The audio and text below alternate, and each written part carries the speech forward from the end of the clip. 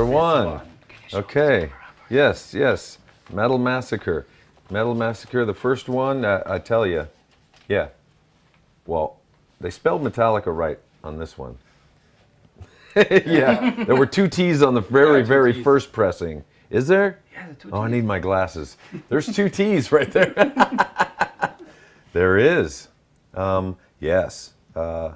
Having a place on a record before your band is even formed was quite an amazing feat. Lars was such a good networker. He had a spot on the record, Brian Slagle's Metal Massacre. Yeah. Okay. Beautiful. This one. Oh, yeah. Okay.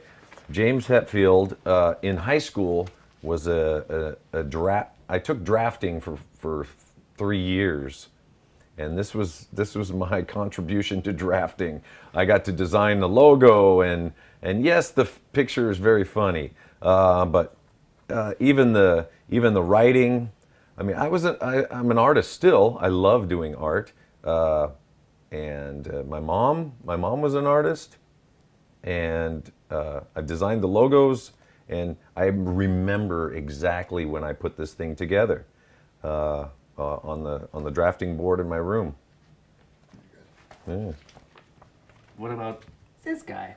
Hey, yes. Well, an old friend of ours for sure, and he has done very well for himself in Megadeth. And after him getting kicked out of Metallica, went on to have an amazing career. Dave is an amazing guitar player, great songwriter, and he has done some amazing stuff in his band. But I guess you've never talked to him again? Or, no, we've talked. You? Oh, sure. Okay. Yeah.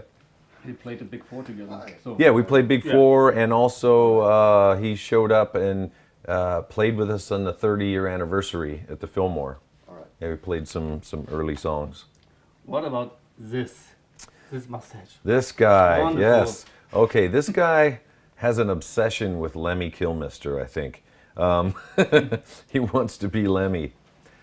I remember this from Rip Magazine. It was the cover. And I remember the title that went along with it says, "The Mighty Het Speaks." It's like, oh my God.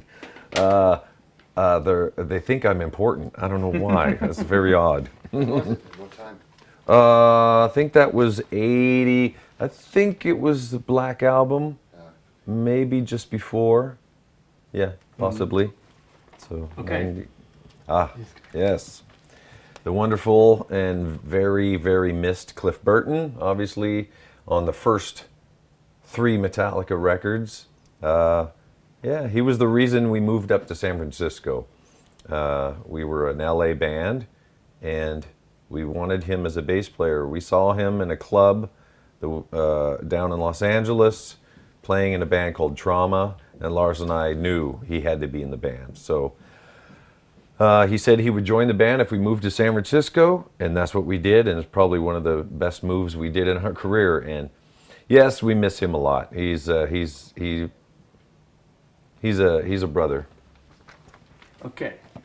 You know this guy. And you know his version of history. I don't know his version of history. I don't remember him, but anyway, yeah, Hulk Hogan. Yeah, he talks a lot about it at the time. But what is it? He He was in the band for a minute? No, but he tried to be in the band. I think he's saying that he was in the auditions when you were looking. Really? Yeah. Huh. Definitely not. But anyway, it's a good fit, yeah? He makes us look very small. Okay, this one. Oh, the other side, maybe. Yes, that's the Lemmy we love. This is the one maybe he loves. All sides of Lemmy. I tell you, he was a inspiration without really knowing him very well. I've met him quite a few times. We've jammed together. We've hung out a little bit. I didn't know him as well as a lot of other people, but yeah, definitely a mentor in the heavy metal world. You know, he was a godfather.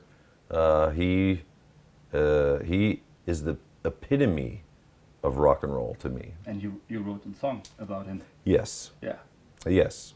Murder One on the new album. Yeah, a slight nod of the cap to Lemmy Kilmister, who without Motorhead, certainly no Metallica. This wonderful tattoo. Who is it? I don't know, but there are so many James Hetfield tattoos out there, and this is the most beautiful. Oh, is it yours? No. Yes, it is. Come no, on. No. Yeah. Well, yeah. No, not so much. Hey, it's always awkward. Always weird when someone has a tattoo of you on them, especially if it's a male. It's different. But I appreciate the I guess it's a pretty big honor if someone has took pain to put your face somewhere that will forever be there. That's so beautiful. Okay.